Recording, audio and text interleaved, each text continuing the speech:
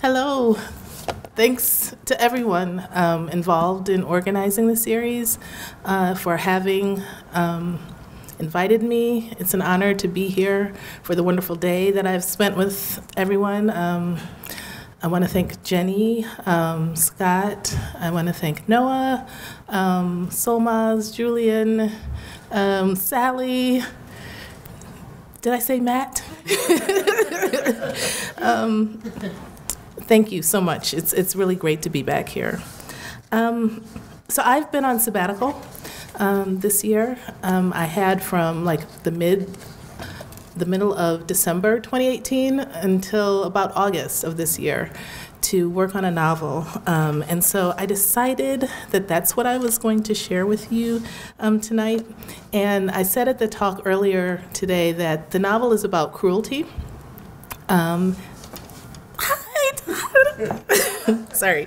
That the novel is about cruelty, and it was inspired by a particular act of cruelty that my brother, who worked at General Motors for 40 years, from the time he got out of high school until the time that he passed away at 58, he shared a story with me that I just had never forgotten.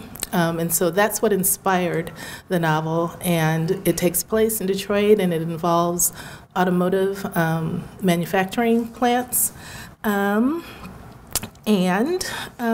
I've been interested in how, cruelty works. But as I also said earlier today, I'm becoming more and more interested not in cruelty, but in resistance to cruelty and how stories about cruel acts are passed on and how people survive. Because some of us can witness things that are horrible and process it and move forward, and some people just are crushed by it. So those are kinds of the things that I'm thinking about. And so I'd like to read the opening and then one short section from a little bit later. It starts with this epigraph from Shirley Jackson. Although the villagers had forgotten the ritual and lost the original black box, they still remembered to use stones. It was a year, like most years, full of savagery and wonder. Betty Biggs Munoz sat unmoving on the Circuito interior. She was a passenger in a rented Ibiza, which was stuck in prolific traffic. Millions of cars motored the avenues and turnpikes of Mexico City that year, the city sinking perceptibly, then as now, into the muck on which the Spanish built it. Betty remarked about the city's leaning architecture, the way cathedral spires slanted against the sky, and she heard people like her husband, who was driving their rented Ibiza, joke that one day Mexico City would be swallowed by its underground lake.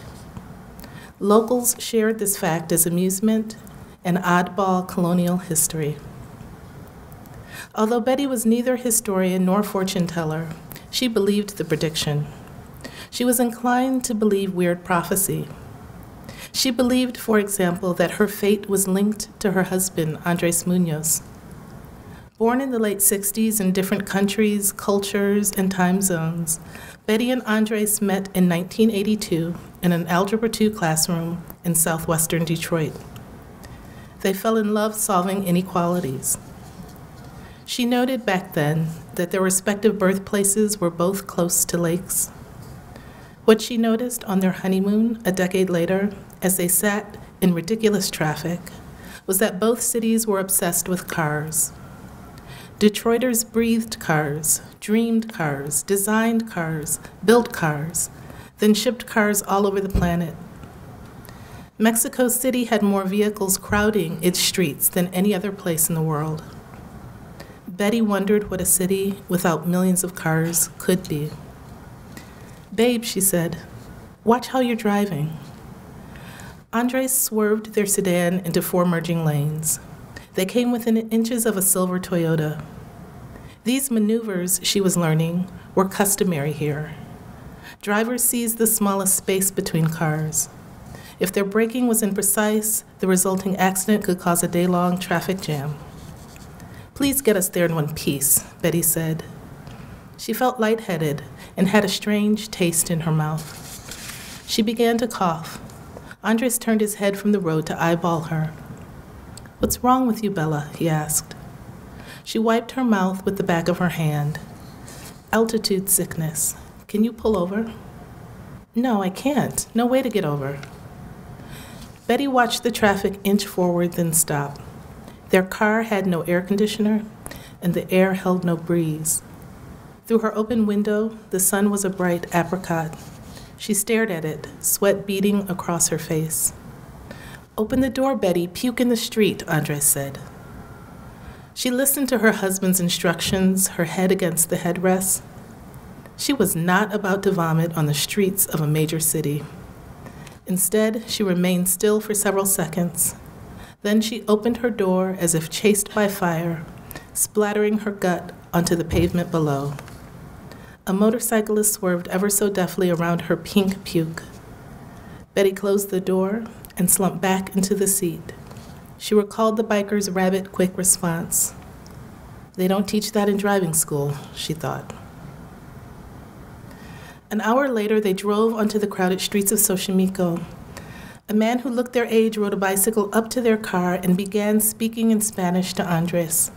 He was trying to persuade Andres to choose his pier as the place where they would get onto a boat. They were going to float for an hour in the canals. Although Andres had left Mexico when he was 7 years old, he returned most summers and was at ease with its customs. He was negotiating with a bicyclist on the fare. After a back and forth, they agreed on a reasonable price. Andres then followed the man down the narrow roads to the dock where the cyclist would earn his cut. On their first date, Andres had told Betty that he wanted to take her to Xochimilco one day. "You would like it. Good people there," he promised. They were eating in a dimly lit restaurant in southwestern Detroit that was named after the Mexican town. Betty frowned when she learned this fact. "There should be a rule," she said. She plucked a chip from their red plastic basket and dipped it in salsa verde. "You shouldn't be allowed to name a restaurant after an actual place," she said. "It's disparaging." "It's a tribute," Andres said. "The owners of the restaurant are from that town." "But what if you don't know Xochimilco as a town? McDonald's is not a town. For my entire life, I've associated Xochimilco with margaritas and super nachos." Andres responded with his hands. He splayed them, palms up, his shoulders shrugged, and his head leaned to one side in the universal gesture, "It is what it is." She loved his hands. They weren't pretty. They were thick-fingered and covered with dozens of small cuts from the work he did pulling tiles with his family's flooring business. But she liked how he animated them. He waved his hands in the air as he talked, and he gently tapped his fingers on her forearm whenever he was making a point. His hands helped her now as she climbed out of their car. "Feeling better?" he asked. She nodded. Her queasiness was gone, but Andres insisted on walking her to a vendor in an alley where he bought her chili mango candies to rid her mouth of its weird taste. Then they walked to the canal. They paid their fare to a man sitting on a stool. Betty had not yet heard the story of the dead girl found floating in the canal. Newly married and on vacation, Betty boarded the red and yellow Trajinera without concerns. It was a flat-bottomed boat made of painted wood and named Carmelita. When the teenaged captain of the Carmelita began telling the story of the dead girl, Betty sat upright. What kind of spooky story was this? The teenager was speaking calmly in English, which belied the horror of the tale that he told. Wait, she told him. "Slow down and start again." The boy was about 16 or so, about 8 years younger than she and Andres, and he was skinny with the quick and impatient gestures of the young. He started over. As he spoke, he pushed a bamboo stalk into the canal bed to move the flat-bottomed boat forward. The planks at the bottom of the boat fit together imperfectly, creating space at the seams where canal water seeped onto the boat to collect in a murky puddle. Betty kept her eyes on the water. Andres did not seem troubled by it, and neither did their captain. Instead, he kept talking, only slower now, like a storyteller before a campfire. He said that the girl had drowned, that the lake had spit her up as an offering that an old man fished from the stream. Well, that's the legend, yes, Andres said. Right, a legend, the boy agreed. He continued with the story. The old man who found the girl thought her beautiful and sad, especially when he noticed her doll floating in the water beside her. People said the girl was karmic retribution from the Aztecs, the ancestors who'd built the waterways before the Spanish arrived. Wait, these are water routes created by Aztecs? Betty asked. She turned to Andres. You never told me that. You just said we would spend the afternoon sailing in a man-made canal. Well, I told you the modern city was built on top of a filled lake. That's different. Maybe I should have said the city was built on top of Aztec ruins. That part is fact. But this story about the girl in karma? Andres flapped his hands like wings. That story is just a myth. He didn't say it was a myth. Betty turned to look at the teen. Yes, it's a myth, the boy said. Why is it myth? Did it happen or no? Betty asked. We don't know, Andres answered. No one I know has ever talked to the guy. It's a story, Betty, a story people tell over generations. Some of it is true, but most of it is probably untrue. Betty insisted that the story sounded true to her. Girls were killed all the time without public outcry, and the world advanced each day despite despicable acts. Floating dead girls, cities buried beneath cities, cops beating a motorist senseless just because they can. More importantly, she argued, this girl died as payment for the past. You know what the elders say, she reminded him.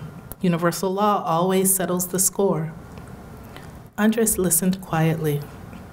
You want to know why I never told you this story? I didn't tell you this story because I know you are gullible like this.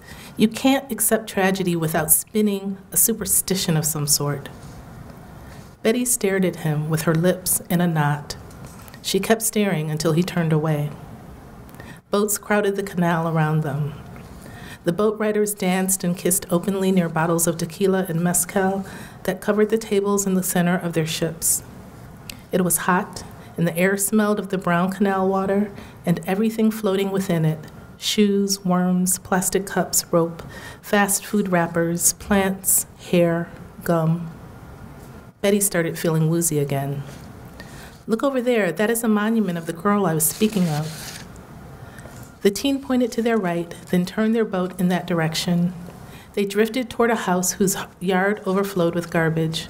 As they pulled closer, Betty saw that the garbage was dozens of plastic dolls. Dolls were nailed to the fence, on trees, on bushes. Dolls, both clothed and naked, were strewn across the grass. Is this where the man who found the girl lives? Betty asked. No, he is said to live on Isla de las Muñecas, Island of the Dolls, which is a 6-hour trip from here and back. He built a shrine to the girl on the island. This is a small replica of his shrine. Can we go to his island? Betty asked. We don't have time for that, Andres said. It's a 6-hour trip. What else do we have to do? It will cost you more money, their captain said, but I know how to get there from here. In the years that followed their honeymoon in Mexico, Betty would not trust her memory of Isla de las Muñecas. She'd gone there, but it seemed more like a dream. She would ask Andres 3, 4, and 5 years later if they'd actually gone to the island and seen the shrine, or if she had fallen asleep and was only recalling the replica they'd seen in the canal. Her memory of the place was hazy. The images of that day, the puddle on the boat, the suspended dolls and trees, were not sharply drawn in her mind, but were more like images seen through curtains of snow. Andres said that she'd fallen asleep as they traveled to the island, but that she definitely awakened once they arrived. He said the teenager pulled the boat onto the shore and they disembarked. They'd seen hundreds of dolls that someone had assembled into giant, gnarled sculptures. But they never encountered an artist or any humans living on the island. They only saw other tourists. Most of them were drunk, and they stumbled around the dolls, laughing and taking photos. Betty remembered little about their trip, and she couldn't distinguish her memory of Isla de las Muñecas from her memories of a neighborhood in southwestern Detroit. A local artist there also made sculptures with abandoned objects, But his sculptures weren't limited to dolls. His art included tires, car parts, shoes, and all manner of trash found in the city streets in the 1970s and 80s. These sculptures were erected near a manufacturing district where smokestacks belched fire into the sky. "Sometimes memories blur together," Betty complained one winter in 1994. She'd been in a blue funk all that day. "They get scrambled," she said to Andres, who had learned not to listen closely to her ramblings. An NBA game was on their television. Andres sat watching the game. Betty paced in the middle of the floor. "I may confuse memories at times, but I tell you what," she said. "That story about the girl in the canal, that's as clear as a beam of light. I will never forget that. There it was, a story that sums up how karma actually looks." "Bella, please, not today," Andres said. In his lap, their daughter Frida, then 16 months old, was curled like a comma and fast asleep. "You don't see it, Andres, because you don't want to. I don't see it because it's not real. It's superstition. Tia Evie practices Hezikos, you know that. I don't believe in that stuff, Betty," Andres said.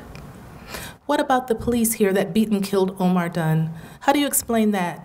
In a city where we have a black mayor, city council, and black cops, for God's sake. We have all this progress, but you know what? It's built on top of bad karma, and every now and then, a fucking body floats to the surface." Andres lifted Frida into his arms and walked with her to her bedroom. Betty paced alone in their living room. The Bulls were beating the Pistons once again. Outside their bay window, the short-lived life of the first snowfall. All right, so during my sabbatical, I was able to visit 2 auto plants, one in San Antonio and one in Dearborn, Michigan. And I was telling Matt earlier that I'd written some pages where I imagined being inside a plant after doing like some, Google research and seeing pictures and that kind of stuff. But then when I went, I had to kind of like throw some pages out.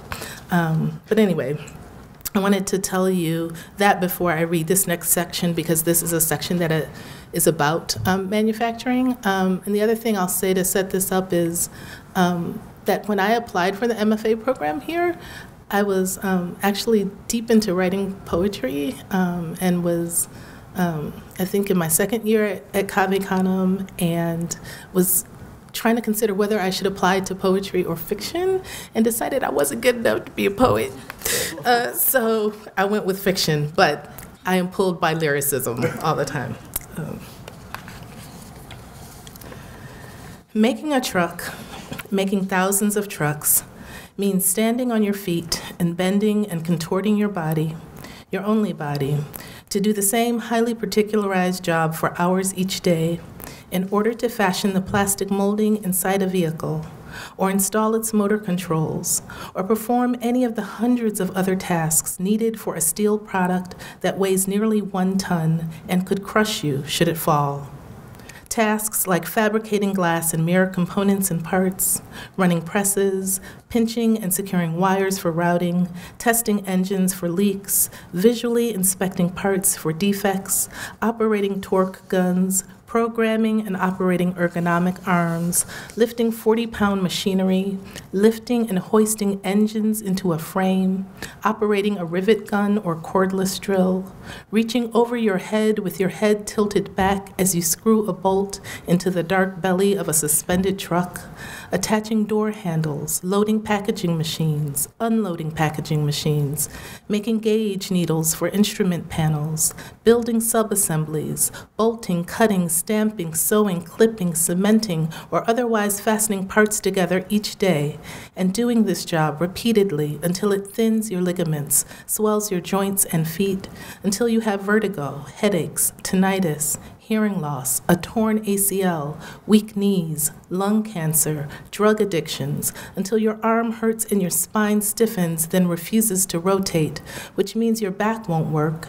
And the policy is you can't sit down because collectively, as a union worker, you gave up the 6-minute break time in 2009. And beyond physical stamina, this job requires, no demands, that you commit some part of your mind and heart to an unshakable belief in the logics of global capital, which means on a smaller scale, you commit some part of your mind and heart to an unshakable belief in the necessity of placing a 2-inch needle into an instrument panel over and over and over again, the repetition itself a type of holiness, as if these daily acts which destroy you ounce by ounce and breath by breath are your destiny, as if your highly particularized, repetitive acts are the inevitable calling of your life, your destiny owned by men with untold power, so long as you both may live. Thank you.